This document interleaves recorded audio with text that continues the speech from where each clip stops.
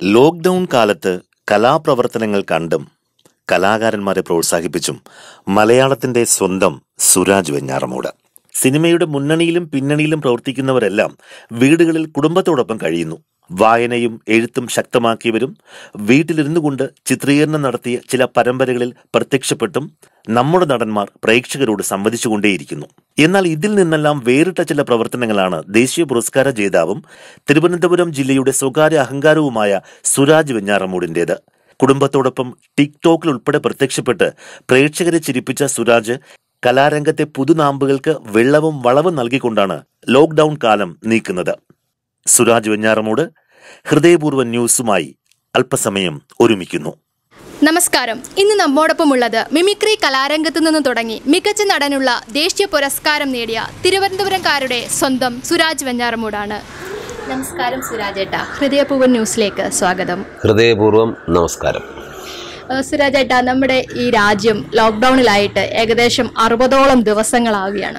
ഈ കാലയളവിൽ നമ്മുടെ സോഷ്യൽ മീഡിയ വഴി ഒരുപാട് ഷോർട്ട് ഫിലിമുകൾ, വീഡിയോകൾ ഒക്കെ വരികയുണ്ടായി. അപ്പം ഇതിന്റെ പിന്നിൽ പ്രവർത്തിച്ച കലാപ്രവർത്തകരെ സുരാജേട്ടൻ സോഷ്യൽ മീഡിയ വഴിയും നേരിട്ടുമൊക്കെ അഭിനന്ദിക്കുകയും ആശംസകൾ അറിയിക്കുകയൊക്കെ ചെയ്യുകയുണ്ടായല്ലോ. അപ്പം അങ്ങനെ എത്രത്തോളം ആളുകൾക്ക് അങ്ങനെ ആശംസകൾ അറിയിക്കാൻ സാധിച്ചിട്ടുണ്ട്? അതുപോലെ തന്നെ ഇതിന്റെ പിന്നിലുള്ള പ്രചോദനം എന്തായിരുന്നു? നമുക്കെപ്പോഴും നല്ലതിനെ നല്ലതെന്ന് പറയുമ്പോഴല്ലേ അതിനൊരു സുഖം. അപ്പോൾ ആ ചെയ്യുന്നവർക്കും ഒരു വലിയ സുഖം തോന്നും. പ്രത്യേകിച്ച് ഞാൻ ഈ മിമിക്രിയിൽ നിന്ന് വരുമ്പോൾ നമ്മൾ സ്റ്റേജിൽ കയറി പെർഫോം ചെയ്യുന്ന സമയത്ത് നമുക്കൊരു കൈയടി കിട്ടുമ്പോൾ നമുക്ക് അത് ഒരു കലാകാരൻ എന്ന നിലയ്ക്ക് ഭയങ്കര ഒരു സന്തോഷം തോന്നും. അപ്പോൾ എനിക്കങ്ങനെ സന്തോഷിക്കാൻ പറ്റുമെങ്കിൽ തീർച്ചയായിട്ടും നല്ല സൃഷ്ടികൾ കാണുമ്പോൾ നമ്മളതിനെ പ്രോത്സാഹിപ്പിക്കുക തന്നെ ചെയ്യാറുണ്ട്. അതിപ്പോൾ ഒത്തിരി ഷോർട്ട് ഫിലിംസ്, അതുപോലെ തന്നെ പിന്നെ ഈ COVID-19 പ്രതിരോധ പ്രവർത്തനങ്ങളുമായിട്ട് ബന്ധപ്പെട്ടുള്ള ഒരുപാട് സർക്കാരിൻ്റെ കുറേ വീഡിയോസ്, അങ്ങനെ ഒത്തിരി, പിന്നെ ഈ സന്നദ്ധ സംഘടനകളുടെ, പോലീസിൻ്റെ, ഫയർഫോഴ്സിൻ്റെ, ആരോഗ്യ പ്രവർത്തകർക്ക് വേണ്ടിയിട്ട്, അപ്പോൾ അവർക്കൊക്കെ വേണ്ടിയിട്ട് അവരെ അനുമോദിച്ചു കൊണ്ടുള്ള വീഡിയോ അതെല്ലാം ഞാൻ ചെയ്തു കൊടുത്തിട്ടുണ്ട്. അതൊക്കെ എന്ന് വെച്ചാൽ അവരത് അർഹിക്കുന്നു. അതുകൊണ്ട് തന്നെയാണ് അത് ചെയ്യാനുള്ള പ്രചോദനം. കാരണം ഇപ്പോൾ നമ്മുടെ ആരോഗ്യ പ്രവർത്തനം എന്ന് പറയുമ്പോൾ COVID-19 പ്രതിരോധ പ്രവർത്തനത്തിൽ നമ്മുടെ ലോകത്തിന് തന്നെ മാതൃകയായിരിക്കുകയാണ് നമ്മുടെ കൊച്ചു കേരളം. അഭിമാനകരമാണ്. എന്നാൽ ആശ്വാസമായിട്ടുണ്ടോ എന്ന് ചോദിച്ചാൽ ആശ്വാസമായിട്ടില്ല. എത്രയും പെട്ടെന്ന് ലോകമെമ്പാടും ഇത് ദുഃഖത്തിലാഴ്ത്തിക്കൊണ്ടാണ് COVID-19 രോഗം ഇങ്ങനെ പടർന്നുകൊണ്ടിരിക്കുന്നത്. അപ്പോൾ അതെന്തായാലും മാറണം എന്നൊരു പ്രാർത്ഥന മാത്രമേ ഉള്ളൂ. അപ്പോൾ അതുമായിട്ട് അതിൻ്റെ പ്രതിരോധ പ്രവർത്തനത്തിന് വേണ്ടിയിട്ട്, അല്ലെങ്കിൽ ബോധവൽക്കരണത്തിന് വേണ്ടിയിട്ട് ഒത്തിരി വീഡിയോസ് ചെയ്തിട്ടുണ്ട്.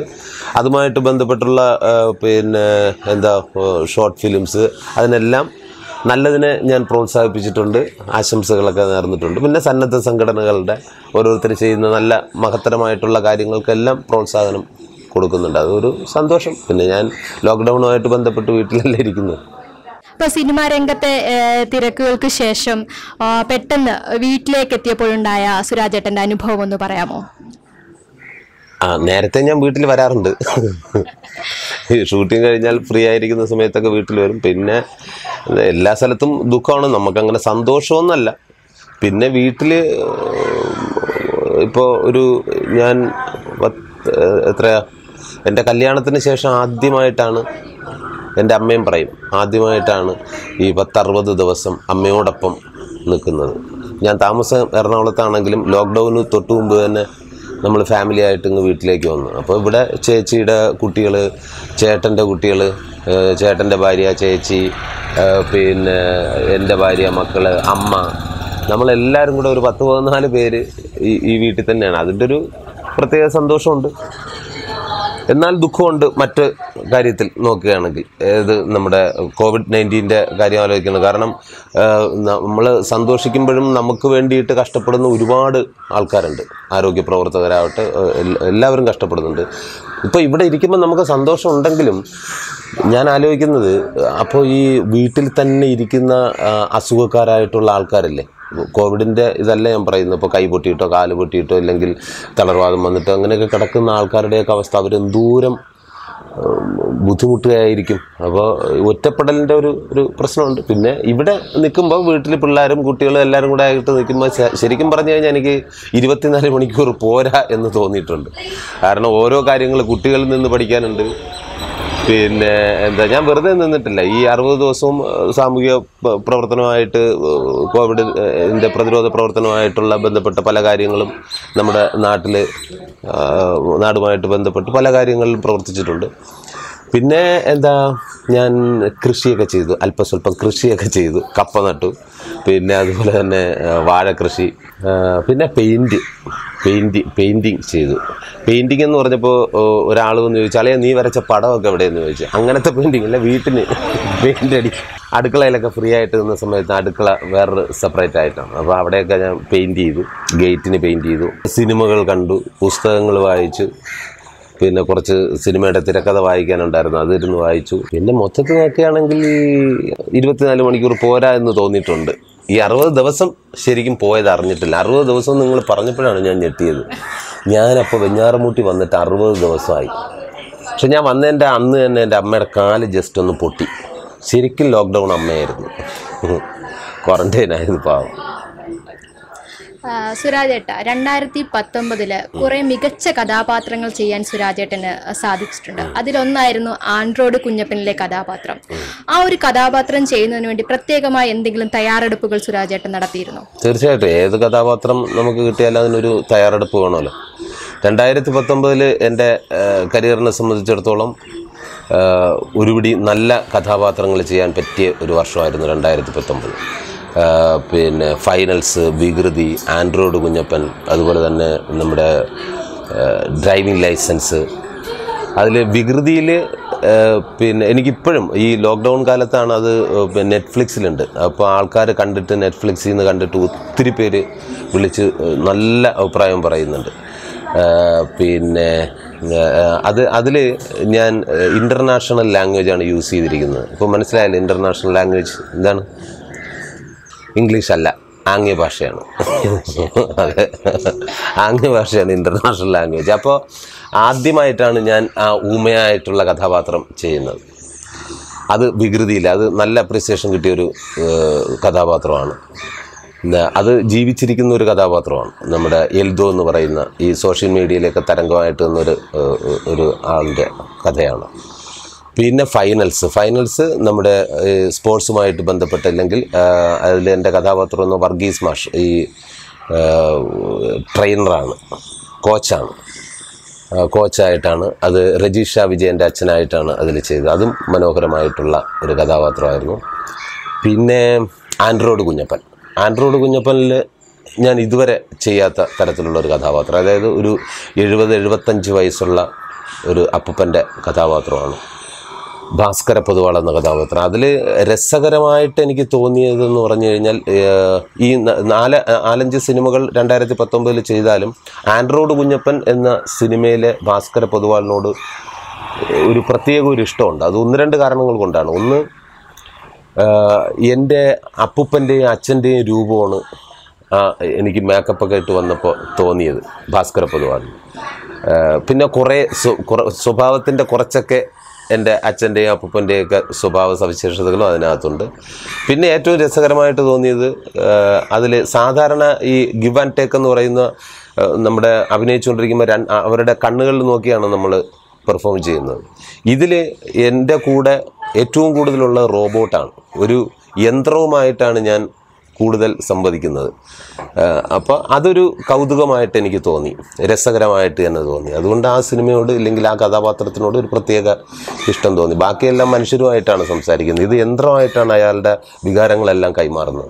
പിന്നെ അതിനുശേഷം 2019 ലാസ്റ്റായിരുന്നു നമ്മുടെ ഡ്രൈവിംഗ് ലൈസൻസ്. അത് RTO കുരുവിള, MBI കുരുവിള. അത് നല്ല രസകരമായിട്ടുള്ളൊരു വേഷമായിരുന്നു. എനിക്ക് തോന്നുന്നു പൃഥ്വിരാജും ഞാനും കൂടെ 10 വർഷത്തിന് ശേഷം അഭിനയിക്കുന്ന സിനിമയാണ്. 10 വർഷത്തിന് മുമ്പ് വേറൊരു സിനിമയായിരുന്നു, തേജ ഭായ് ആയിരുന്നു. അതിന് ശേഷം നമ്മൾ ഒരുമിക്കുന്ന സിനിമയാണ്.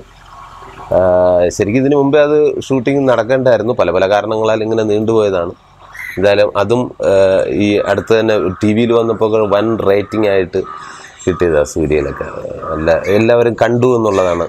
പിന്നെ ഏറ്റവും വലിയ സന്തോഷം എന്ന് പറയുന്നത് ഇപ്പോൾ നമ്മളൊരു സിനിമയിൽ അഭിനയിച്ചു, ഇല്ലെങ്കിൽ ആ സിനിമ ആ കഥാപാത്രം നന്നായിരുന്നു എന്ന് പറഞ്ഞിട്ട് കഥയില്ല.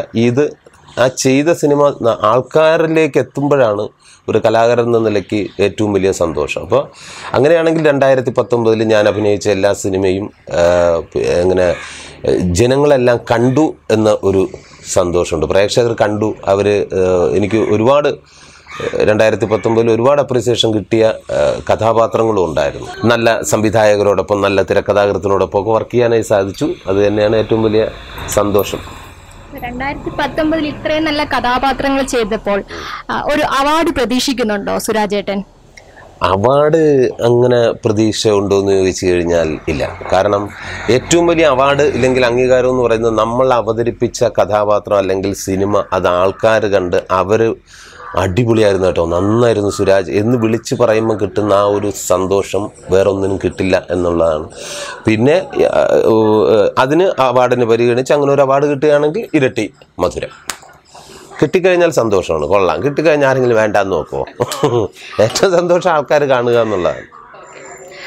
സുരാജേട്ടാ, നമ്മുടെ ഈ സിനിമാ രംഗത്തേക്ക് വന്ന് ആ സിനിമാ രംഗത്ത് എന്തെങ്കിലുമൊക്കെ ആയിത്തീരുകയും അല്ലെങ്കിൽ നല്ല നല്ല റോളുകൾ കിട്ടണമെങ്കിലൊക്കെ കഠിന പ്രയത്നവും അതുപോലെ തന്നെ നല്ല ഭാഗ്യവും വേണമെന്ന് പറഞ്ഞു കേട്ടിട്ടുണ്ട്. അപ്പൊ സുരാജേട്ടന്റെ ഇത്രയും കാലത്തെ ഈ സിനിമയിലെ ജീവിതത്തിൽ നിന്ന് അത് ശരിയാണെന്ന് തോന്നുന്നുണ്ടോ? പിന്നെ നമുക്ക് ഒരു പ്രയത്നമില്ലാതെ വെറുതെ വീട്ടിലിരുന്ന് കഴിഞ്ഞാൽ ഒന്നും നടക്കില്ലല്ലോ. പ്രയത്നിക്കണം. നമ്മൾ അതിന് വേണ്ടിയിട്ട് നമ്മൾ ശരിക്കും ആഗ്രഹിക്കുക, ഒപ്പം പ്രവർത്തിച്ചു കഴിഞ്ഞാൽ തീർച്ചയായിട്ടും കിട്ടും. പിന്നെ ഞാൻ ഒരിക്കലും ഒരു സിനിമാ നടനാകണമെന്ന് അങ്ങനെ ഒരു ആഗ്രഹം എന്ന് വെച്ചാൽ ആഗ്രഹിച്ചാലും നടക്കില്ല എന്നുള്ളതായിരുന്നു. ഒന്ന്, എൻ്റെ കൈയുടെ പ്രശ്നം ഉണ്ടായിരുന്നു, കൈ ഒടിഞ്ഞതാണ്. അപ്പോൾ മിലിറ്ററി പോകണമെന്നായിരുന്നു ആഗ്രഹം. അപ്പോൾ 10ാം ക്ലാസ്സിൽ വെച്ചിട്ട് കൈ പൊട്ടി. അപ്പോൾ പിന്നെ വിചാരിച്ചു ഓക്കെ, ഇനി മിലിറ്ററിയിലേക്ക് പോകാൻ പറ്റില്ല, കാര്യം സല്യൂട്ട് ചെയ്യാൻ പറ്റില്ലല്ലോ. അപ്പോൾ ഇനി എന്താ, മിമിക്രി തന്നെ ശരണം. അങ്ങനെ മിമിക്രിയിൽ അതിൽ സിൻസിയറായിട്ട് നിൽക്കുക എന്നുള്ളതാണ്. നമ്മൾ ഏത് തൊഴിൽ ചെയ്താലും ഇല്ലെങ്കിൽ എന്ത് ചെയ്താലും സന്തോഷത്തോടു കൂടി ചെയ്തു കഴിഞ്ഞാൽ അതിനൊരു പ്രതിഫലം ഉറപ്പാണ് എന്നുള്ളതാണ് ഞാൻ മനസ്സിലാക്കിയിട്ടുള്ളത്. അപ്പോൾ അങ്ങനെ മിമിക്രിയിൽ അത് സ്ഥിരമായി വന്നു. പിന്നെ അതിൽ നിന്ന് മിനി സ്ക്രീനിലേക്ക് വന്നു. മിനി സ്ക്രീനിലും അത് കോമഡി പരിപാടിയിലൂടെയൊക്കെ വന്നപ്പോൾ അങ്ങനെ അവിടെ നിന്നാണ് അത് സിൻസിയറായിട്ട് ചെയ്യുന്നത് കൊണ്ട് എനിക്ക് സിനിമയിലേക്ക് ഒരു എൻട്രി കിട്ടി. അല്ലാതെ ഞാൻ നേരത്തെ വിചാരിച്ചില്ല. പ്രത്യേകിച്ച് നമ്മളൊരു പഞ്ചായത്ത് ഏരിയയിൽ എനിക്ക് സിനിമയായിട്ട് മുൻപരിചയം ഒന്നുമില്ല. എൻ്റെ ബന്ധുക്കളാരും സിനിമയിലില്ല. യാതൊരുവിധ അറിവുമില്ല സിനിമയെക്കുറിച്ച്. സിനിമ കണ്ടുള്ള എക്സ്പീരിയൻസ് മാത്രമേ ഉള്ളൂ. അപ്പോൾ ഇവിടുന്ന് എനിക്കവിടെ എത്താൻ പറ്റുമെങ്കിൽ തീർച്ചയായിട്ടും എല്ലാവർക്കും ആഗ്രഹിച്ചു കഴിഞ്ഞാൽ എത്താൻ പറ്റും. അതിന് കഠിനാധ്വാനവും ഒപ്പം ഭാഗ്യവും. എന്നെക്കാൾ കഴിവുള്ള ഒത്തിരി പേര് ഇപ്പോഴും സിനിമയിലില്ലാതെ കലാപ്രവർത്തനം ചെയ്യുന്നുണ്ട്. പിന്നെ അതൊക്കെ സംഭവിക്കുന്നതാണ്. ഇപ്പം പ്രയത്നം. സുരാജേട്ടൻ ഒരുപാട് മിമിക്രി ഷോകൾ ചെയ്തിട്ടുള്ള ഒരാളാണ്. അപ്പം അത്തരം വേദികളിൽ മറക്കാനാകാത്ത ഒരു അനുഭവം ഉണ്ടെങ്കിൽ അത് നമ്മുടെ പ്രേക്ഷകർക്ക് വേണ്ടി ഒന്ന് പങ്കുവെക്കാമോ? കലാപ്രവർത്തനത്തിൽ മിമിക്രി വേദികളിൽ മറക്കാനാകാത്ത അനുഭവങ്ങളെ കൂടുതലായിട്ട് കാണും. അത് മറക്കാൻ പറ്റാത്ത ഒരു ചിരിക്കുന്നൊരു സംഭവം പറഞ്ഞാണ്. അപ്പോൾ നമ്മുടെ ഡിസ്കവറി എന്ന് പറയുന്നൊരു ട്രൂപ്പുണ്ട്. ഞാനും മറ്റേ ജയൻ്റെ തിരുമലചന്ദ്രൻ നമ്മളെല്ലാവരും കൂടെ ഉള്ളൊരു ഷോ ആയിരുന്നു. അപ്പോൾ അന്നൊക്കെ തിരുവോണ ദിവസം 4 ഷോ ഒക്കെയാണ് കിട്ടുന്നത്. 4 ഷോയാണ് ഉച്ച തൊട്ട്, ചിലപ്പോൾ 5 മണി തൊട്ട് തുടങ്ങും. അപ്പോൾ അന്ന് 3 ഷോ നമുക്കുണ്ടായിരുന്നു. ഒന്ന് പിന്നെ കഴക്കൂട്ടം, സെക്കൻഡ് പിന്നെ 9:30 ഇവിടെ പോത്തങ്കോടോ വെമ്പായത്തോ ആ സ്ഥലത്താണ്. തേർഡ് നമ്മുടെ തേമ്പാമൂട്. അപ്പോൾ തേമ്പാമൂടെന്ന് പറയുന്ന സ്ഥലത്ത് ഓണത്തിന് അവർ 12:30 കണ്ടാണ് ബുക്ക് ചെയ്തത്. നമ്മളെത്തിയപ്പോൾ 1:30-2 മണിയായി. കാര്യം വെച്ചാൽ ഈ ശശികല ചാർത്തിയ ദീപ വലയം അങ്ങനെ ഒരു പാട്ടിറങ്ങിയല്ലോ. അപ്പോൾ ഈ പാട്ടിനൊത്ത് ഓരോ ക്ലബ്ബുകളിലും 10 പിള്ളേർ വെച്ചിട്ട് ഈ ഡാൻസിന് കയറ്റി വിടും അമ്മമാർ. കാര്യം അവർക്ക് കിട്ടുന്ന ഒരു ദിവസമാണല്ലോ. അപ്പോൾ അവരുടെ 10 പാട്ട് കഴിയുമ്പോഴത്തേനും 1 മണിക്കൂറായി. അപ്പോൾ നമ്മുടെ പരിപാടി വീണ്ടും നീളും. അങ്ങനെ ഈ പാട്ടുകൾ കാരണം നമ്മുടെ പരിപാടി ഒരു സ്ഥലത്ത് വൈകിട്ടുണ്ട്. അപ്പോൾ തേർഡ് സ്റ്റേജ് എത്തുമ്പോൾ അവിടെയും വൈകിട്ടാണ് എത്തുന്നത്. അപ്പോൾ 12:30 കൊടുത്ത പ്രോഗ്രാമിന് 1:30 എത്തുന്നത്. 1:30 എത്തി ഏകദേശം 2 മണിയായി. അപ്പോൾ നമ്മളിങ്ങനെ വെയിറ്റ് ചെയ്തിരിക്കുകയാണ്. അങ്ങനെ വണ്ടിയിൽ നമ്മളെല്ലാവരും കൂടെ നേരെ ചെന്നിട്ട് സുരാജ് നീ സംസാരിക്കാൻ പറഞ്ഞു. അപ്പം ഞാൻ ഇറങ്ങി അങ്ങോട്ട് സംസാരിക്കാനായിട്ട് ചാടി ഇറങ്ങിയത് അവർ പറഞ്ഞു വരും എല്ലാവരും ഫുഡ് കഴിച്ചിട്ട് ഇരിക്കാമല്ലേ. അപ്പോൾ പറഞ്ഞു ഫുഡ് കഴിച്ചിട്ട് ഇരിക്കാം എന്ന് പറഞ്ഞിട്ട് നേരെ എല്ലാവരും കൂടെ കൂട്ടി വീട്ടിൽ അങ്ങോട്ട് ഡോറ് തുറന്നിട്ട് കയറി. അപ്പോൾ ഇഡ്ഡലിയൊക്കെ വെച്ചേക്കാണ്, ഫുഡ് കഴിച്ചിട്ട് മതി എല്ലാവരും വരും, വണ്ടിയൊക്കെ അവിടെ കിടക്കട്ടെ എന്ന് പറഞ്ഞ് നേരെ വീട്ടിനകത്തോട്ട് കയറ്റിയിട്ട് അങ്ങ് പൂട്ടി. നാളെ നിങ്ങൾ പരിപാടി 7 മണിക്ക് കളിച്ചിട്ട് പോയാൽ മതി എന്ന് പറഞ്ഞു. അങ്ങനെ പൂട്ടിയിട്ട് കളഞ്ഞു. പിന്നെ കയ്യകാലെ പിടിച്ച് ഞാൻ പറഞ്ഞു ചേട്ടാ ഒന്ന് പുറത്തിറങ്ങണം. അങ്ങനെ സ്റ്റേഷനിൽ ചെന്ന് എഴുതി വെപ്പിച്ച് പിറ്റേന്ന് 7:30 മണിക്ക് കളിച്ചിട്ടേ പോയിട്ടുള്ളൂ. അങ്ങനെയുള്ള നമ്മൾ വിചാരിച്ചേ വൈകി വന്നതും പോരാ, അപ്പോൾ ഫുഡ് കഴിക്കാനും കൂടെ ചാടി അങ്ങ് ഇറങ്ങി. അങ്ങനെ പിടിച്ച് പൂട്ടിയിട്ട് അത് മറക്കാൻ പറ്റാത്തൊരനുഭവമാണ്, പ്രത്യേകിച്ച് നമ്മുടെ നാട്ടിലാണ്. സുരാജ് ഏട്ടാ, ഇപ്പോൾ നമ്മുടെ സോഷ്യൽ മീഡിയകൾ വഴി ഒരുപാട് ഷോർട്ട് ഫിലിമുകളും വീഡിയോകളൊക്കെ ഇറങ്ങുന്ന കാലഘട്ടമാണ്. അത് പ്രേക്ഷകർ ഏറ്റെടുക്കുന്നുണ്ട്. അപ്പോൾ ഇത്തരം ഷോർട്ട് ഫിലിമുകൾ നമ്മുടെ സിനിമാ ലോകത്തിന് ഒരു വെല്ലുവിളിയാകുമെന്ന് തോന്നുന്നുണ്ടോ? നമുക്ക് എന്തും ചെയ്യാനുള്ള അവസരങ്ങളുണ്ട് ഇപ്പോൾ, പഴയ പോലെയല്ല. ഇപ്പോൾ സിനിമ എടുക്കണമെന്ന് ഇന്ന് നിങ്ങൾ തീരുമാനിച്ചു കഴിഞ്ഞാൽ നിങ്ങൾക്ക് ഇവിടെ ഇരുന്ന് ചെറിയ സിനിമ എടുക്കാം. എന്ന് വെച്ചാൽ സാധാരണ തിയേറ്ററിൽ കാണുന്ന തരത്തിലുള്ള സിനിമ അല്ലെങ്കിൽ കൂടി നിങ്ങളുടെ മനസ്സിലെന്താണോ, നിങ്ങളുടെ സൃഷ്ടി എന്താ, അത് നിങ്ങൾക്ക് ചെയ്യാനും അത് ആൾക്കാരിലേക്ക് എത്തിക്കാനുമുള്ള അവസരങ്ങൾ ഇപ്പോൾ ഉണ്ട്. അപ്പോൾ നല്ല തന്നെയാണ്, അതൊക്കെ അവരുടെ എക്സ്പീരിയൻസ് ആണ്. ഇപ്പോൾ ചെറുത് ഓരോന്ന് ചെയ്ത് വരുമ്പോൾ അവർക്ക് നല്ല ഒരു സിനിമ ചെയ്യാനായിട്ടുള്ള അവസരം കിട്ടും. വീട്ടിൽ വെറുതെ ഇരിക്കുന്ന സമയത്ത് അവർ ഓരോ ചിന്തയാണല്ലോ, അപ്പോൾ ഓരോ ആശയങ്ങളെടുക്കുക, അതിനെ നന്നായിട്ട് ഷൂട്ട് ചെയ്യുക. കിട്ടുന്ന കാര്യം ഇപ്പോൾ മൊബൈലിൽ ഫോണിൽ തന്നെ ഷൂട്ട് ചെയ്ത് അത് എടുക്കുക. അത് അവർക്കൊക്കെ പിന്നീട് തീർച്ചയായിട്ടും സിനിമയിൽ അങ്ങനെ വന്ന ഒരുപാട് പേരുണ്ട്. ഷോർട്ട് ഫിലിം ചെയ്തിട്ട് സിനിമ ചെയ്ത ആൾക്കാർ. നമ്മുടെ പ്രേമത്തിൻ്റെ ഡയറക്ടർ, അദ്ദേഹം ഷോർട്ട് ഫിലിമാണ് ആദ്യം ചെയ്തത്, പിന്നെയാണ് പ്രേമം എന്ന സിനിമ ചെയ്തത്. അതൊക്കെ അവരുടെ ഒരു എക്സ്പീരിയൻസ് ആണ്. നേരത്തെ അതിനുള്ള അവസരങ്ങൾ ഇപ്പോൾ ഉണ്ട്. സുരാജ് ഏട്ടൻ ഒരുപാട് സ്റ്റേജ് പെർഫോമൻസുകൾ ചെയ്തിട്ടുള്ളതും ഇപ്പോൾ ചെയ്യുന്നുമുണ്ട്. അപ്പം സുരാജ് ഏട്ടനിലെ നടനെ വാർത്തെടുക്കുന്നതിൽ അത്തരം സ്റ്റേജ് പെർഫോമൻസുകൾ എത്രത്തോളം പങ്കുവഹിച്ചിട്ടുണ്ട്? പിന്നെ സ്റ്റേജ് എക്സ്പീരിയൻസ് ഒരു വലിയ ഘടകം തന്നെയാണ്. അത് ഒരുപാട് പങ്കുവച്ചിട്ടുണ്ട്. എൻ്റെ മിമിക്രിയാണ് എൻ്റെ ജീവവായു എന്ന് വേണമെങ്കിൽ പറയാം. സ്റ്റേജിൽ നിന്ന് കിട്ടുന്നത് വേറൊരു തരത്തിലുള്ള എക്സ്പീരിയൻസ് ആണ്. അത് പറഞ്ഞ് എങ്ങനെ മനസ്സിലാക്കിക്കണമെന്ന് എനിക്കറിയില്ല. അവിടെ എല്ലാം സ്പോട്ടിലാണല്ലോ, അവിടെ റീടേക്കുകളില്ല. ഫസ്റ്റ് കയറി പറയുന്നത് തന്നെയാണ്. എന്തെങ്കിലും കുഴപ്പമുണ്ടെങ്കിൽ അപ്പം തന്നെ റിസൾട്ട് വരും. മറ്റേതൊക്കെ ആണെങ്കിൽ കാത്തിരിക്കണം, എന്തെങ്കിലും കുഴപ്പമാണെന്നറിയാം. ഇത് ഡബ്ബിങ് എഡിറ്റിംഗ് ഇതെല്ലാം കഴിഞ്ഞ് ഒരു 3 മാസം അല്ലെങ്കിൽ 5 മാസം കഴിഞ്ഞിട്ടായിരിക്കും സിനിമ റിലീസാവുന്നത്. അപ്പോൾ അതിന് ശേഷമേ നമ്മുടെ അഭിപ്രായം നമുക്ക് ഓഡിയൻസിൽ നിന്ന് അറിയാൻ പറ്റൂ. ഇത് സ്ട്രെയിറ്റ് ആണ്, കുഴപ്പമാണെങ്കിൽ അപ്പം തന്നെ പിടിച്ചടിയും തരും. മറ്റേത് അടി കിട്ടാൻ ഇത്തിരി വൈകും, അത്രേ ഉള്ളൂ. സുരാജേട്ടെ, തിരുവനന്തപുരം ജില്ലയിൽ ഒരുപാട് സുഹൃത്ത് ബന്ധങ്ങൾ കാത്തു സൂക്ഷിക്കുന്ന ഒരാളാണ് സുരാജേട്ടൻ എന്ന് കേട്ടിട്ടുണ്ട്. അപ്പം സിനിമാ തിരക്കുകൾ കാരണം ഇത്തരം സുഹൃത്ത് ബന്ധങ്ങൾ കാണാനും കേൾക്കാനും ഒക്കെ കഴിയാതെ പോകുന്ന കുറേ സുഹൃത്ത് ബന്ധങ്ങളുണ്ടല്ലോ. അപ്പൊ ഈ ലോക്ക്ഡൌൺ കാലത്ത് അത്തരം സുഹൃത്ത് ബന്ധങ്ങൾ വീണ്ടെടുക്കാൻ സാധിച്ചിട്ടുണ്ട്? അങ്ങനെ എന്തെങ്കിലും അനുഭവം? അത് തീർച്ചയായിട്ടും. നമുക്ക് ഓരോരുത്തർ ഈ തിരക്ക് എന്ന് പറയുമ്പോൾ നമ്മൾ എനിക്ക് ആ തിരക്കുകൾ കാരണം, അതായത് ഇപ്പോൾ സിനിമയിൽ നിൽക്കുമ്പോൾ നമുക്ക് അതിൽ ഒന്ന് കോൺസെൻട്രേറ്റ് ചെയ്തേ പറ്റുള്ളൂ. നമ്മുടെ പ്രൊഫഷൻ അതാണ്. അപ്പോൾ അതിൽ നിൽക്കുന്ന സമയത്ത് ഒരു പക്ഷേ ചിലപ്പോഴൊക്കെ നമ്മുടെ പഴയ സുഹൃത്തുക്കളെയൊക്കെ, നമുക്ക് കൂടെ പഠിച്ചിരുന്ന പഴയ എൻ്റെ സുഹൃത്തുക്കളെയൊക്കെ വിളിക്കാൻ വിട്ടുപോയിട്ടുണ്ട്. അതിനുള്ള സമയമൊന്നും ചിലപ്പോൾ കിട്ടിയെന്ന് വരില്ല. പക്ഷേ ഈ ലോക്ക്ഡൗൺ സമയത്ത് എൻ്റെ പഴയ പല സുഹൃത്തുക്കളെയും ഞാൻ വിളിക്കുക, അവരുമായിട്ടൊക്കെ സംസാരിക്കാനൊക്കെ കിട്ടുന്നതെന്ന് പറഞ്ഞാൽ വലിയൊരു സന്തോഷമുള്ള കാര്യമാണ്. അത് അവർക്കും അതെ, നമുക്കും അതെ, ഭയങ്കര സന്തോഷമുള്ള കാര്യമാണ്. പിന്നെ ഈ ലോക്ക്ഡൗണിന് ഒത്തിരി പേര് എന്നെയും വിളിച്ചിട്ടുണ്ട്. എൻ്റെ പഴയ സുഹൃത്തുക്കൾ ഞാൻ വീട്ടിൽ തന്നെ ഉണ്ട് എന്ന് അറിഞ്ഞിട്ട്. കാര്യം അവർക്ക് തന്നെ അറിയാം ഇപ്പോൾ അവന് തിരക്കുകളൊന്നുമില്ല. അപ്പോൾ എൻ്റെ ഫോണിൽ നിരന്തരം ഇങ്ങനെ കോൾ വന്നുകൊണ്ടിരിക്കും, അവരുമായിട്ട് ഞാൻ സംസാരിക്കും. എന്നെ ഇങ്ങോട്ട് വിളിച്ചിട്ടുണ്ട്. എന്നെ വിളിച്ചതിൽ എനിക്ക് എൻ്റെ പഴയ സുഹൃത്തുക്കൾ, ക്ലാസ്സിൽ കൂടെ പഠിച്ചിരുന്ന, 2ാം ക്ലാസ്സിൽ പഠിച്ചിരുന്ന, 5ാം ക്ലാസ്സിൽ പഠിച്ചിരുന്ന സുഹൃത്തുക്കൾ, എന്നിട്ട് സ്കൂളൊക്കെ മാറിയിട്ട് അവർ വേറെ സ്ഥലത്തൊക്കെ പോയി, അവരെയൊക്കെ എന്നെ ഫേസ്ബുക്കിലൂടെ ഇതിലൂടെയൊക്കെ ഫോൺ നമ്പറൊക്കെ എടുത്തിട്ട് വിളിച്ചിട്ടുണ്ട്. പിന്നെ 1-2 ആൾക്കാർ ഇവിടെ വന്നിട്ടുണ്ട്. പിന്നെ AR മുരുകദോസ്, ഞാൻ ഇഷ്ടപ്പെടുന്നൊരു ഡയറക്ടറാണ്. അദ്ദേഹം എന്നെ വിളിച്ചു. അതൊക്കെ എനിക്ക് ഭയങ്കര സന്തോഷമുള്ള കാര്യമാണ്. അദ്ദേഹം സിനിമ കണ്ടിട്ട്, ആൻഡ്രോയിഡ് കുഞ്ഞപ്പനും ഡ്രൈവിംഗ് ലൈസൻസൊക്കെ കണ്ടിട്ട് ആമസോണിൽ കണ്ടിട്ട് എന്നെ വിളിച്ചിരുന്നു. അപ്പോൾ അതൊക്കെ വലിയ സന്തോഷം. എൻ്റെ കൂടെ പഠിച്ച കുറേ സുഹൃത്തുക്കൾ വിളിക്കാറുണ്ട്. കാണാൻ ഈ ലോക്ക്ഡൗൺ ആയതുകൊണ്ട് അങ്ങനെ കാണാൻ പറ്റിയിട്ടില്ല. എന്തായാലും കാണാമെന്നുള്ളൊരു പ്രതീക്ഷയുണ്ട്. സുരാജേട്ടാ, നമ്മുടെ ഈ പുതിയ തലമുറയുടെ സിനിമാ സങ്കല്പത്തിൽ ഇപ്പം കുറേ മാറ്റങ്ങളൊക്കെ വന്നിട്ടുണ്ട്. അപ്പം സുരാജേട്ടന് തോന്നിയ ഒരു പ്രധാന മാറ്റം, അല്ലെങ്കിൽ എന്താണ് ഇപ്പോൾ ആ ഒരു മാറ്റമായിട്ട് സുരാജേട്ടന് തോന്നുന്നത്? അങ്ങനെ സിനിമാ സങ്കല്പത്തിന് മാറ്റം അതിനെക്കുറിച്ച് എനിക്ക് ഡീറ്റെയിൽ ആയിട്ട് പറയാൻ അറിയില്ല. പക്ഷെ നല്ല തിരക്കഥാകൃത്തുക്കളും നല്ല ടെക്നീഷ്യന്മാരും അത് എല്ലാ കാലത്തും ഈ ന്യൂ ജനറേഷൻ എന്ന് പറയുന്ന പോലെ വന്നുകൊണ്ടിരിക്കുകയാണ്. നല്ല നല്ല കാലിബറുള്ള കലാകാരന്മാർ വരുന്നുണ്ട്. പഴയ പോലെ അല്ല ഇപ്പം ഞാൻ പറഞ്ഞില്ലേ, സിനിമ ആർക്കും ചെയ്യാം എന്നുള്ളൊരു അതിനുള്ള അവസരങ്ങളുണ്ട്. ഇപ്പോൾ നിങ്ങൾക്ക് വേണമെങ്കിലും സിനിമ ചെയ്യാം, വീട്ടിലിരുന്നൊരു കുഞ്ഞ് സിനിമ ചെയ്യാം, അത് റിലീസ് ചെയ്യാം, സോഷ്യൽ മീഡിയ വഴി റിലീസ് ചെയ്യാം. അപ്പോൾ എല്ലാത്തിനും പറ്റിയൊരു അങ്ങനെ കുറച്ച് മാറ്റങ്ങൾ വന്നിട്ടുള്ളതെന്നാണ് തോന്നുന്നത്.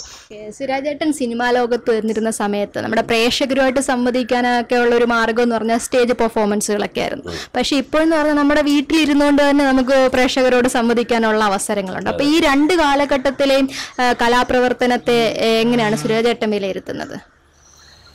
നേരത്തെ എന്ന് പറഞ്ഞു കഴിഞ്ഞാൽ ഇതുപോലെ സോഷ്യൽ മീഡിയ ഒന്നും ഇല്ല. ലാൻഡ് ഫോൺ മാത്രമേ എൻ്റെ സമയത്തൊക്കെ ഉള്ളൂ. അതിനുശേഷമാണ് പിന്നെ മൊബൈലൊക്കെ വരുന്നത്. അപ്പോൾ അന്നെന്ന് പറഞ്ഞു കഴിഞ്ഞാൽ ഞാൻ മനസ്സിലാക്കിയത് ഒരൈറ്റം, അല്ലെങ്കിൽ നമ്മൾ സ്റ്റേജിൽ ഷോ ചെയ്യുന്ന സമയത്ത് നമ്മൾ ഒരൈറ്റം ഒരു വർഷത്തേക്കാണ് ഉണ്ടാക്കുന്നത്. ആ ഒരു സ്കിറ്റിൻ്റെ ഒരു ഐറ്റം നമ്മൾ ഉണ്ടാക്കി കഴിഞ്ഞാൽ അത് ഒരു വർഷം നമുക്ക് കളിക്കാം. ഇപ്പോൾ ഒരു സ്കിറ്റ് ഉണ്ടാക്കി കഴിഞ്ഞാൽ വൺസ് ആ ടൈമിന് മാത്രം ഒറ്റ സ്ഥലത്തെ അവതരിപ്പിക്കാൻ പറ്റും. അത് കഴിഞ്ഞാൽ ആരെങ്കിലും ഇതിനെ എടുക്കും, നേരെ സോഷ്യൽ മീഡിയയിലിടും. അപ്പോൾ അങ്ങനെയുള്ള വ്യത്യാസങ്ങളൊക്കെ ഒരുപാട് വന്നിട്ടുണ്ട്. ഇപ്പോൾ പാട്ടുകാർക്കാണെങ്കിൽ പാടിയ പാട്ട് എത്ര മനോഹരമായിട്ട് അങ്ങനെ പാടുന്നുണ്ട്. സ്കിറ്റ് ഒരു കോമഡി അടിച്ചു കഴിഞ്ഞാൽ ഇതെല്ലാം നേരത്തെ കയറി പറഞ്ഞു, ഇതെന്തേടെ ഇതേ ഉള്ള ഇവൻ്റെ അങ്ങനെ പറയാം. അത് അങ്ങനെ ഒരു മാറ്റം എനിക്ക് തോന്നിയിട്ടുണ്ട്. അത് തന്നെയാണ് അങ്ങനെയുള്ള പല മാറ്റങ്ങളും വന്നിട്ടുണ്ട്. കൗണ്ടറുകളും ടൈമിങ്ങുകളും ഒക്കെയാണ് ഈ കോമഡിക്ക് ഒരു ജീവൻ നൽകുന്നതെന്ന് തോന്നിയിട്ടുണ്ട്. അപ്പം ഈ സ്റ്റേജ് പെർഫോമൻസിലും അതുപോലെ തന്നെ സിനിമാ രംഗത്തും ഒരേപോലെയാണോ ഇത് കോമഡിക്ക്? പിന്നെ കോമഡി സിറ്റുവേഷനാണ്, അതിന് പറ്റിയ കൗണ്ടർ, ടൈമിങ് അതെല്ലാം പ്രധാനമാണ് കോമഡിക്ക്. അത് സ്റ്റേജിലായിരുന്നാലും സിനിമയിലായിരുന്നാലും അത് ഒരുപോലെ തന്നെയാണ്. പിന്നെ ഞാൻ പറഞ്ഞ റിസൾട്ട് വൈകുമെന്നേ ഉള്ളൂ. സ്റ്റേജിലാണെങ്കിൽ സ്പോട്ടിൽ അതിൻ്റെ റിസൾട്ട് കിട്ടും, മറ്റത് ഒരല്പം വൈകിട്ട് കിട്ടും. എന്തായാലും കിട്ടും. ഈ ലോക്ക്ഡൌൺ കാലത്ത് സുരാജേട്ടന് ഏറ്റവും സന്തോഷം ഉണ്ടായ ഒരു അനുഭവം നമുക്ക് വേണ്ടി ഒന്ന് പങ്കുവെക്കാമോ? എൻ്റെ അമ്മ പറഞ്ഞില്ലേ, എൻ്റെ കല്യാണത്തിന് ശേഷം ആദ്യമായിട്ടാണ് 60 ദിവസം വീട്ടിൽ നിൽക്കുന്നത് എൻ്റെ മോൻ.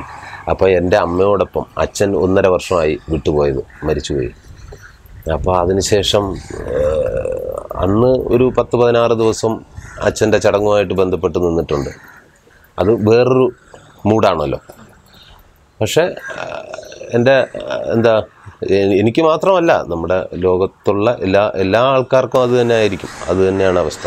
എനിക്ക് അമ്മയോടൊപ്പം ഇത്രയും, ഇല്ലെങ്കിൽ സഹോദരങ്ങളോടൊപ്പം, മക്കളോടൊപ്പം ഇത്രയും ദിവസം നിൽക്കാൻ പറ്റുന്നത് തന്നെയാണ് ഒരർത്ഥത്തിൽ. നമ്മളൊക്കെ സന്തോഷിക്കുന്നുണ്ട്, ദുഃഖം ഉണ്ടെങ്കിൽ കൂടി ഇത് എനിക്ക് വലിയ സന്തോഷം തോന്നിയിട്ടുള്ളതാണ്. അമ്മയോടൊപ്പം ഇത്രയും നാൾ, ഇല്ലെങ്കിൽ ഇത്രയും ദിവസം ഇരിക്കാൻ പറ്റുമെന്ന് പറയുന്നത് സന്തോഷമുള്ള കാര്യം. അത് തന്നെയാണ്. പിന്നെ അമ്മയുടെ കാല് പൊട്ടിയെന്ന് പറഞ്ഞു, അപ്പോൾ അമ്മയെ ശുശ്രൂഷിക്കാനും ഇതിനെല്ലാം പറ്റി.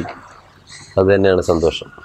ഈ ലോക്ക്ഡൌൺ കാലത്ത് സുരാജേട്ടൻ്റെ പ്രേക്ഷകരോട്, അല്ലെങ്കിൽ പുതിയ തലമുറയോട് സുരാജേട്ടൻ എന്താണ് പറയാനുള്ളത്? പുതിയ തലമുറയോട് എനിക്ക് പറയാനുള്ളത്, നിങ്ങളെല്ലാവരും സിനിമയിൽ താല്പര്യമുള്ളവർ സിനിമയിൽ തരുക. നിങ്ങളുടെ മനസ്സും ബുദ്ധിയും തമ്മിൽ ഇങ്ങനെ ഒരു കൺഫ്യൂഷനിൽ നിൽക്കുമ്പോൾ മനസ്സ് പറയുന്നത് കേൾക്കുക.